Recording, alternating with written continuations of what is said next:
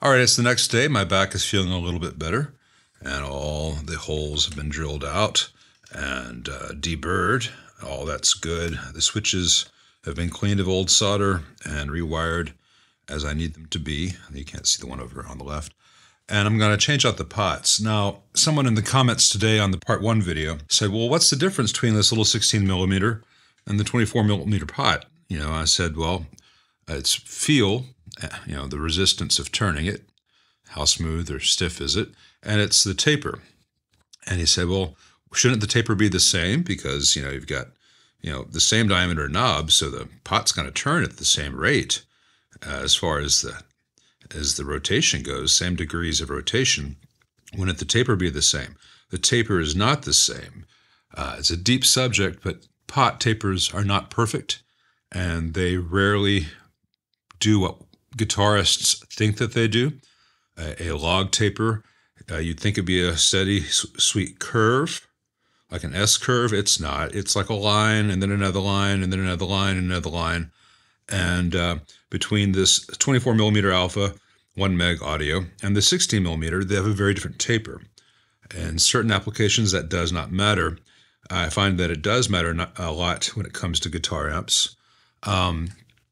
In certain points of certain amps, like a Fender with the volume and the treble pot, you'd want to use a J taper, not a taper. And in some guitars, this is one from a Telecaster, you might want to use 10% or 30% or some variation thereof, especially with a guitar. This is a low torque one. The stiffness and the feel is radically different between this low torque CTS and this little 16 millimeter alpha, even though they would function the same in an instrument. The other thing to look at is the bushing material. The bushing material on the 16 millimeter alpha pots, like most 16 millimeter pots, is pretty soft metal, and it's really easy to strip, and you cannot tighten them all the way as much as you'd like. They're held in place by this little tab, which fits into the little drilled holes in the chassis. So you can get them fairly tight, but you can't really get them rock solid. With the 24 millimeter pots, whether it's the CTS or the Alpha, use a toothed washer. And because the bushing material is much, much better, you can really torque them. Now, you can't torque this as much as you can this brass shaft CTS.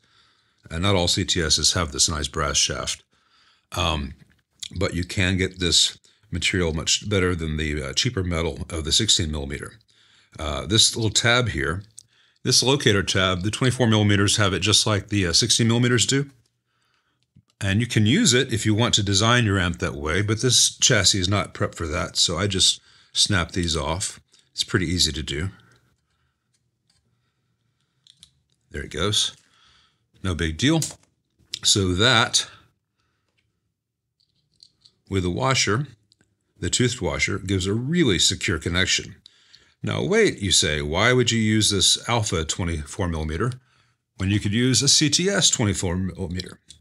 And this low torque one for a Telecaster, I would use this because it is a better pot, both in terms of feel and the taper. This vintage taper is nice, so this is not as nice as the one that Mojotone does, that Emerson used to do, that RS Guitar Works occasionally does. This is the standard CTS low torque 10%. I prefer the 30% of the others. But a lot of the current CTS pots, especially the 1 meg and 500K audios, have a dead zone where below 9 o'clock there's just nothing. So nothing, nothing, nothing, nothing, nothing, nothing. Wow, it's loud, and no in between. That's a real bummer. And as the AC30 uses 2 500K audios and 2 1 meg audios, the standard CTS is not a good choice because of the dropout.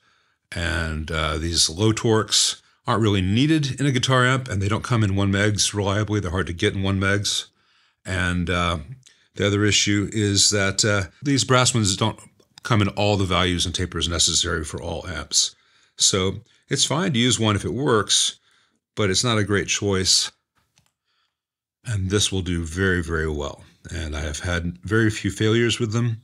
And as they're about $1.50 each, if you get a bad one, you just change it out. It's very nice to be able to do that when it's mounted to the chassis and it's hardwired, and, you know, no big deal to change that out. versus a little PCB mounted pot. Anyway, let me get these pots in place and get them all wired up, and then maybe we'll get a chance to hear this thing. Well, it's almost ready to be all buttoned up. It's sounding really good. All the changes that I planned to make or knew that I was going to make have been made. All the pots look very nice. The master volume install went perfectly. I didn't expect it not to, but sometimes they're prettier than others. This was a really pretty installation. And the new knobs look so much better. I can see that some of them are a little bit higher than others. I'll fine-tune that. It doesn't matter, but it matters to me that everything be just so. So any little variations in the knob heights, I'm about to change. I powered this amp on, and it blew a fuse because the dead rectifier tube. The rectifier tube was very, very bad. Did not pass go. Did not collect $200. So changed out the fuse and put in one of my test GZ34s. Amp powers up just fine. However, the 4JJ EL84s it shipped with have a pretty noticeable hum. I'll power it on so you can hear that, which tells me that they're not really well matched. So I spoke to the owner. We've got the new GZ34 and new EL84s on the way. And the other thing I noticed is that with the bad EL84s, the B plus was drawn down a lot, like to 280 versus about 320-ish. That's typical. So I expect all that to be cured once the new tubes arrive. Here comes the hum.